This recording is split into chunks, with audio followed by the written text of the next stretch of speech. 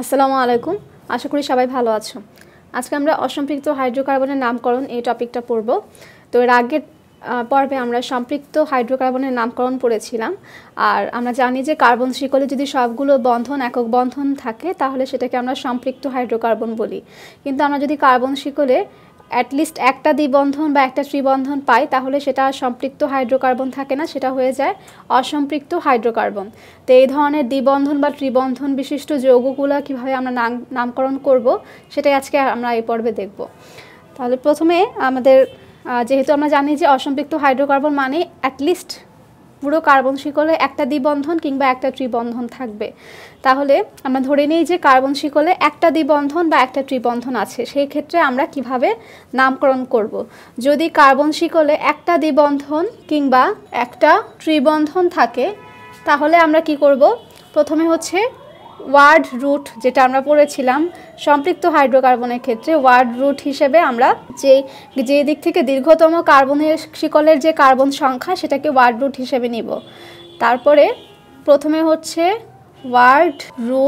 Word রুটের পাশে hyphen দিয়ে আমরা যত নাম্বার কার্বনে দ্বিবন্ধন আছে সেই কার্বনের সেই পজিশনটা লিখব। অর্থাৎ ওয়ার্ড রুটের পাশে হাইফেন দিয়ে আমরা লিখব নাম্বার, এটা হচ্ছে যেই পজিশনে থাকবে সেই পজিশনের নাম্বার। তারপর আবার হাইফেন দিয়ে আমরা দ্বিবন্ধন হলে লিখব হচ্ছে ইন, আর যদি ত্রিবন্ধন থাকে তাহলে লিখব আইন। এখন এই যে পজিশনের নাম্বারটা এটা আমরা কিভাবে বের করব? আমরা একইভাবে সম্পৃক্ত হাইড্রোকার্বনের বেলায় যেমন ডান দিক থেকে একবার এক থেকে বাকি কার্বনগুলোকে নাম্বারিং করেছিলাম, আবার বাম দিক থেকে নাম্বারিং করে যেদিক থেকে আমাদের পার্শ্ব শিকলের নাম্বারিংটা মানে না পজিশনের যোগফল ক্ষুদ্রতর হয় সেই হিসাবে নাম্বারিংটা আমরা করি।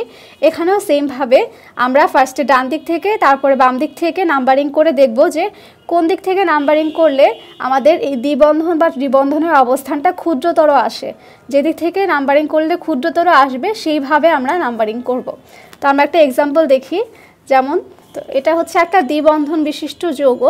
তো এই যৌগতে আমরা টোটালি ফার্স্টে আমাদের কাজ হচ্ছে ওয়ার্ড রুট বের করা। ওয়ার্ড রুট বের করব আমরা দীর্ঘতম কার্বন শিকলের কার্বন সংখ্যার উপর ভিত্তি করে।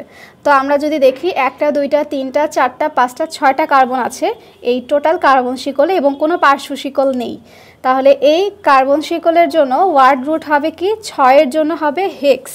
তাহলে হেক্স, তারপরে হাইফেন দিয়ে আমরা কি করব? এই দ্বিবন্ধনের পজিশনের নাম্বারটা লিখব, কোন পজিশনে আছে সেই নাম্বারটা। তো এখানে আমরা সেমভাবে কি করব? ফার্স্টে একদিক থেকে ধর আমরা যদি এদিক থেকে নাম্বারিং শুরু করি তাহলে 1 2 3 4 5 6, তাহলে আমরা 2 নং কার্বনে দেখতে পাচ্ছি দ্বিবন্ধন আছে।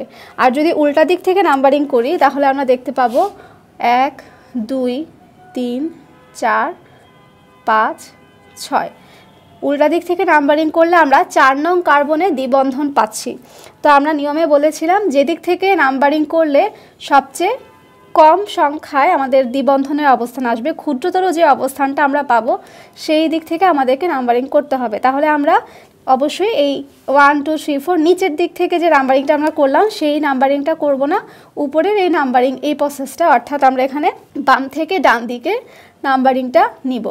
তাহলে এই ক্ষেত্রে আমাদের পজিশন আসছে কি 2, তাহলে হেক্স 2 হাইফেন, যেহেতু এটা দ্বিবন্ধন আমরা দেব কি ইন। তাহলে এই যৌগটার নাম হচ্ছে আইউপ্যাক নিয়ম অনুযায়ী হেক্স 2 ইন। এবার আমরা একটা ত্রিবন্ধন বিশিষ্ট যৌগের নামকরণ দেখতে পারি। তো এই যে আমরা একটা যৌগ লিখলাম, এখানে কিন্তু আমরা একটা ত্রিবন্ধন দেখতে পাচ্ছি এবং এখানেও আমরা একটা পার্শ্ব শিকলও দেখতে পাচ্ছি।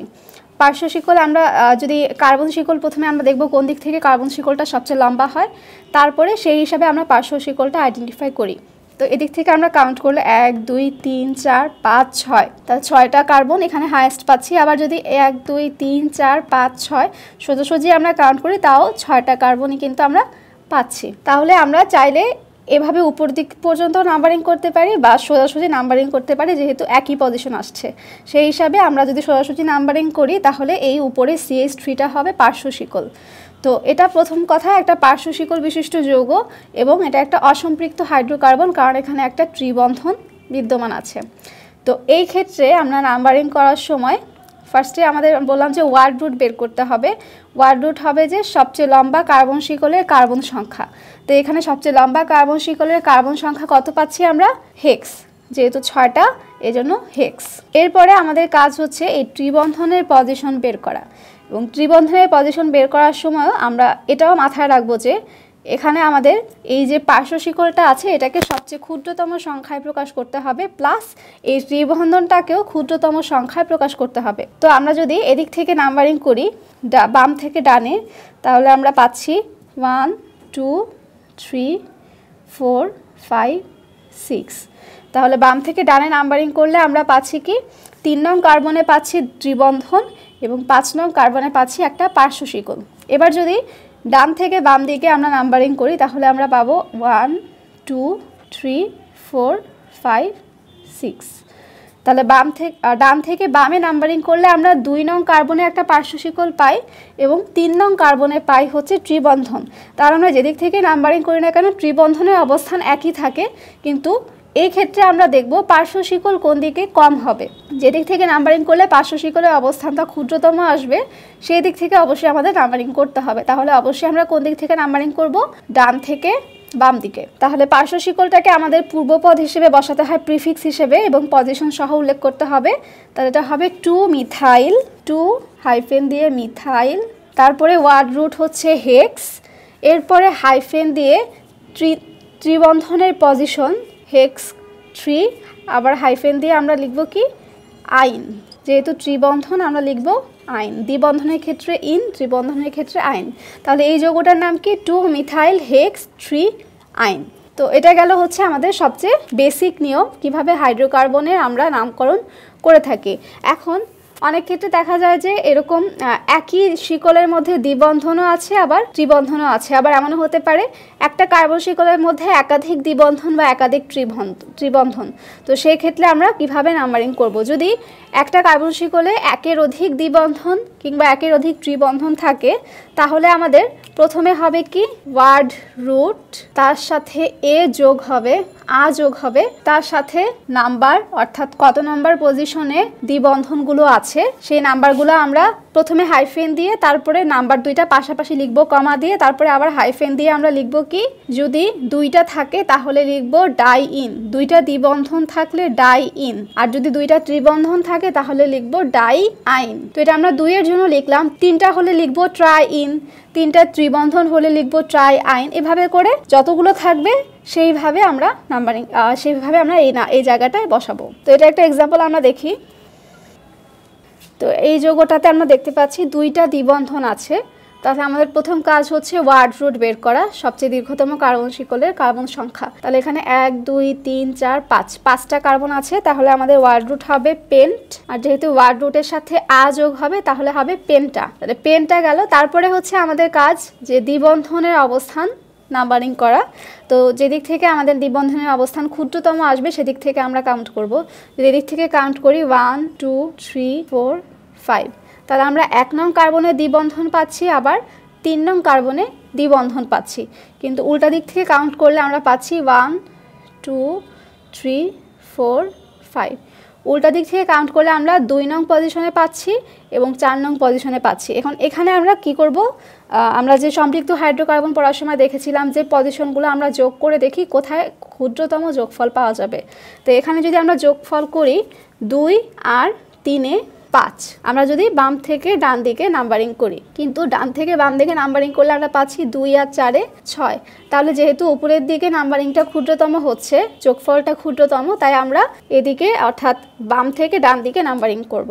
তাহলে পেন্টা হাইফেন 2 1 2, যেহেতু এখানে প্রথম কার্বনে আছে দ্বিবন্ধন, তাহলে এখানে 1 হবে এবং যোগফল হবে 4। তাহলে এখানে 4 যোগফল হচ্ছে, তাহলে এটা ক্ষুদ্রতম আছে পেন্টা 1 1 নং কার্বনে এবং 3 নং কার্বনে 1 3 ডাই ইন। তাহলে এই যৌগটার নাম পেন্টা 1 3 ডাই ইন। এভাবে আমরা ত্রিবন্ধনের ক্ষেত্রেও সেম ভাবে করব। আর যদি একই শিকলের মধ্যে একই সাথে দ্বিবন্ধন থাকে ত্রিবন্ধন থাকে তাহলে আমরা একই নিয়মে ওই যৌগটাকে একটু স্পেশালি একটা নামে ডাকা হয়, সেটা হচ্ছে অ্যালকিনাইন যৌগ। একই যৌগে দ্বিবন্ধন এবং ত্রিবন্ধন থাকলে যৌগটাকে বলা হয় অ্যালকিনাইন যৌগ। মূল যৌগটাকে যদিও অ্যালকিন হিসেবে গণ্য করা হয়, কিন্তু নাম্বারিং এর বেলায় যার নাম্বার যেদিক থেকে যার পজিশন ক্ষুদ্রতম হবে তার প্রাধান্য বেশি থাকবে, ওই যৌগে তার ধর্ম বেশি হিসেবে গণ্য হবে। এবং এখানে আমরা নাম্বারিং এর বেলায় পজিশনগুলো দেখব, যেদিক থেকে পজিশন ক্ষুদ্রতম আসে পজিশনের যোগফল সেদিক থেকে আমরা নাম্বারিং করব। এবং অনেক ক্ষেত্রে আমরা পার্শ্ব শিকল পেয়ে যাই যৌগে মিথাইল অর্থাৎ অ্যালকাইল মূলক ছাড়াও অন্যান্য মূলক থাকতে পারে, নাইট্রো মূলক, অ্যামিন মূলক, তারপরে হচ্ছে মিথক্সি মূলক, এরকম বিভিন্ন ধরনের মূলক থাকলে আমরা প্রথমে প্রিফিক্স হিসেবে মূলকের অবস্থান সহ পজিশন সহ আগে মূলকটার নাম লিখব, এরপরে মূল যৌগের নামকরণ যেভাবে করা হয় সেভাবে লিখব। এবং আমরা তো জানি যে এখানেও পজিশন বের করার ক্ষেত্রে ক্ষুদ্রতম সংখ্যা হিসাব করে সেভাবে লিখতে হবে। তো আশা করি সবাই আজকে আলোচনাটা বুঝতে পেরেছো। সবাইকে অসংখ্য ধন্যবাদ ভিডিওটি দেখার জন্য।